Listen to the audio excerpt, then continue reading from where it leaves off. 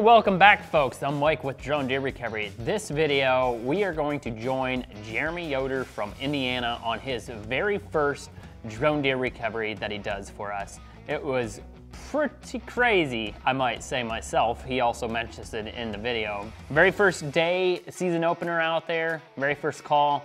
He went out there and was able to successfully locate this buck. It was a little wild. I'm not gonna give too much of the story away, but if this is your very first time here, make sure to hit the subscribe button. It's going to be pretty crazy this season with all the content that will be coming your way. And let's hop in there and check this out. Like, what do you think you hit? Liver? Lungs up here, I mean, yeah, heart, lung, try it right in there. I don't care where he's at. We can find him. Is that a dead doe? It kind of looks like it.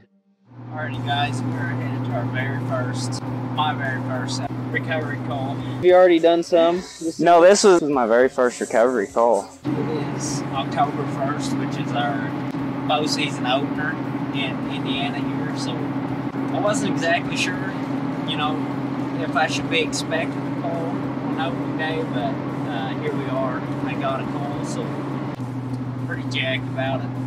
He said he made the shot, some kind of like chest high, head high maybe, not exactly sure. Lungs up here, I mean, yeah, heart, lung, try it right in there, right, center of everything. And ran, I'm thinking around 50 yards. How far did he run? 70 yards? Yeah, 80. Stopped and just walked off. My confidence levels are pretty high that we're gonna find this deer. No, but I think that looks like him. That's him, dude. You know, this time of year we have the canopy to deal with. That's pretty thick. First call popped up.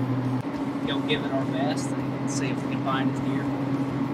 Stay tuned.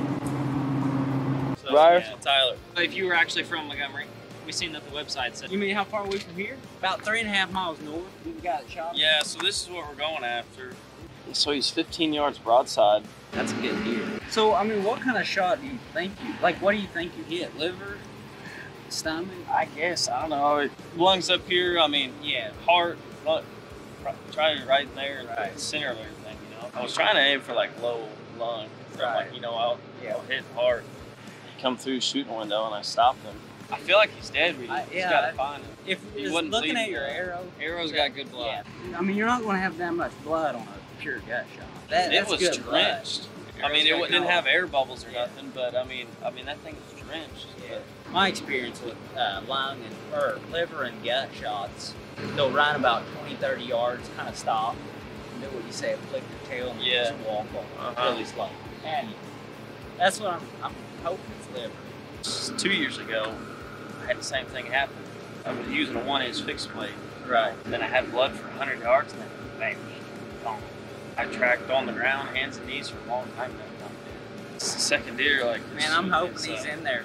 Is that kind of what we're going to be searching? Yes, right yes. there. So he come in the other way, Yeah. but this is the tree I shot him at. There. That's Oh, yeah. back here. I feel pretty confident. So we're talking 3.5 hours ago. Yeah.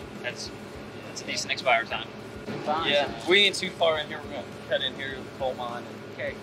just follow us and go on. Alright. One of the best trucks, I think. That's a much smaller case than I thought. Did you drive to Ohio and get training from Mike? Yeah, I did. I drove out there for one day. He kind of went through a lot of the main points and things like that, so check that out.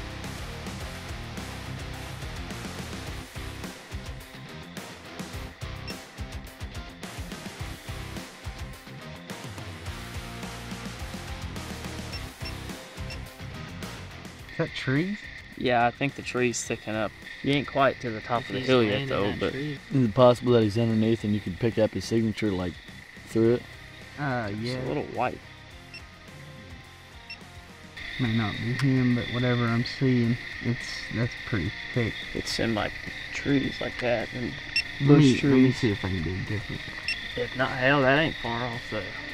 With that, you know. Just walk in there and So check. if he's in distress, he could have came right out here and just said, I'm going to take the easiest path to get as far as I can. Even though I would have thought he would have went to some thicker stuff. But I'm gonna get a knock with GPS in it. It's definitely a lot brighter than all the other stuff as well. these trees are holding some pretty good heat, aren't Oh, there he is. they? Oh, shit. Can't see antlers on there, can you? What's going on with his back legs? Is that a dead doe? It kind of looks like No, it. the head's in. No, it's still holding heat though. The head's in. Yeah, it is holding What's heat. did they eat it or what? Look, the legs ripped off of it. It's eating up, yeah. I can't tell about the head though. Normally see antlers, can Yeah, I mean, you shoot. normally be able to. Eating dough. you? That'd be worth something checking out, but Huh, that's weird. Yeah, that thing looks. Because yeah, the back ends are all ripped off of it. Can you drop a pin on that one and come back to it? We can come back. it's like, what in the world, man? I mean, all The right. other one is over there. Like I said, I know you heard one blow back here, but I don't think he's back there. I think he's here on this south side. That is weird.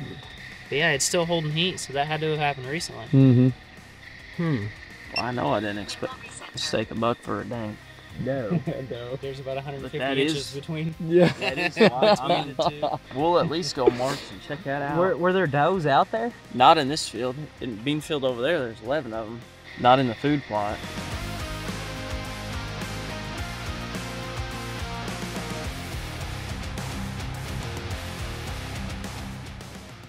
So you're thinking like in this area somewhere? Yeah, I can see our plots over here. Yeah, so the stand is over there, and he run down this way towards us, and then walked into this woods right here I'm in telling this you. corner. Now he could have hopped across the road, I'm telling you. or I he could have think come he's- back here underneath this bedding. You're thinking he's gonna be back in here somewhere. Back in there, I lost him in this corner over here. Okay. Like basically right where we're parked at. So I'm thinking I'm pretty sure I had a deer right there, but with the trees I couldn't see it very well. So I'll go along the road again and do a couple passes this way along the road and see if I can pick anything up. That dead one was back here, or was it I think it was one of these two. one of these two here? Yeah, back one back here is the one that had its legs ripped off. That's weird.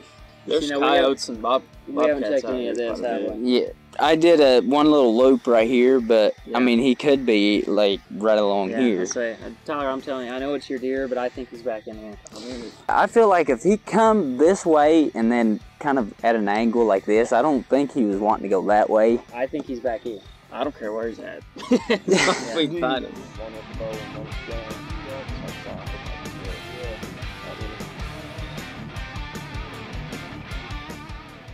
This makes sense that a deer's he wants to smell. No, but I think there's still wind was blowing that way. Yeah. What's that? What if I said he was like right there? Is Yeah, he right next to us? Where's He's like right here. Seriously?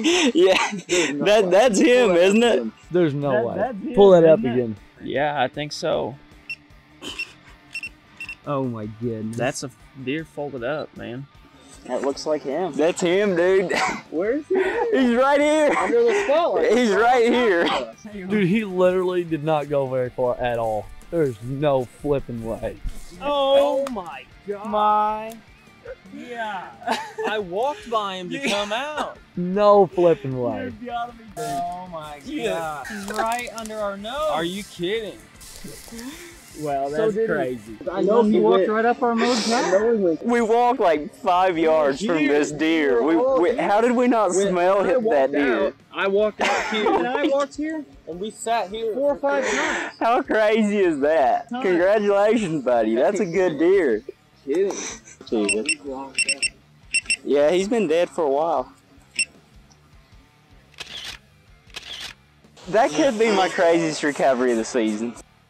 Well, you heard it from Jeremy first. That might be one of his craziest recoveries that he will do this season. You know, it's one of those things that it probably happens more than you think, where the deer is really close to where we're walking and we just never see it, never smell it, never whatever. It might be right there. And you could obviously watch this video and see that, well, geez, he was right next to him. How did you guys not know? I don't know, it happens, and that's just part of it. But finding another carcass out there eaten up by coyotes or whatever, it still had plenty of thermal. They were finding some good stuff, that's for sure. But you know, what can I say? Cool recovery. It was funny at the end that it was right there, but they were happy. It's one of those things, they were not able to find him on their own, and the drone came in, the technology works, and he was able to locate it. So that's it. That's all we got for this one. I appreciate it, and we'll see you on the next one.